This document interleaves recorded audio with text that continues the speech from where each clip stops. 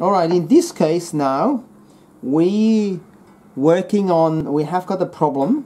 We have got a slipping pin. Here we go, that shows it like I'm putting pressure there and it keeps coming back. And keeps coming back. Or in case you cannot tune your note and it always goes half a note down. That means there's a slipping pin. There's a beautiful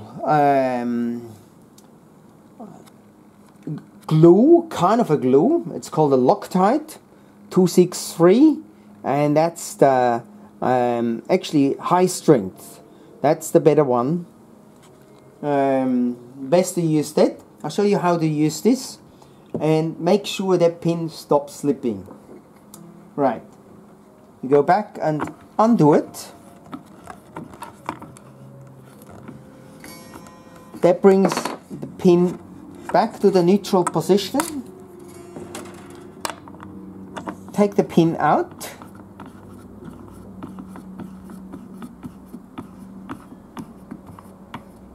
All the way.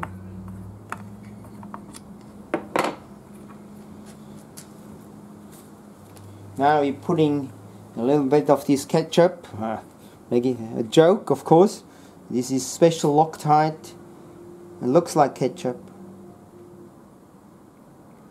We put a little bit on here, rubbing it around, but more importantly, you put one drop on the one side of the cavity wall of the hole, and the other one on the other side, and then you use a match or a piece of cut-off string to rub it around the side of the wall nicely. So it's no good to just put a drop into the hole because then it won't work.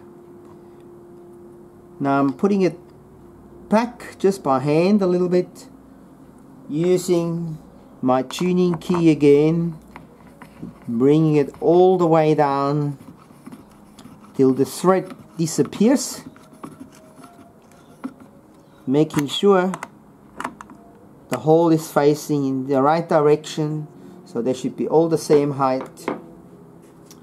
So now we can have another go. I usually cut out that little L because the second time it doesn't work otherwise. Straightening the string and start with the same procedure we had before, creating a little L downwards, pulling it back,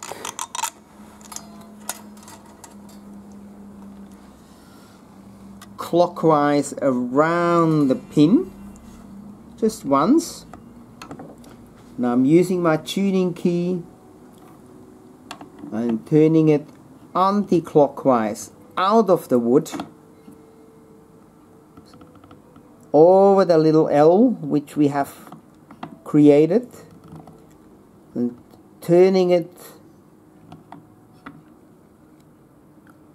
keep going, and now I'm feeling that's starting, the tension is there. That's enough. We already have a little note there, the tuning we do afterwards. So good luck with all that.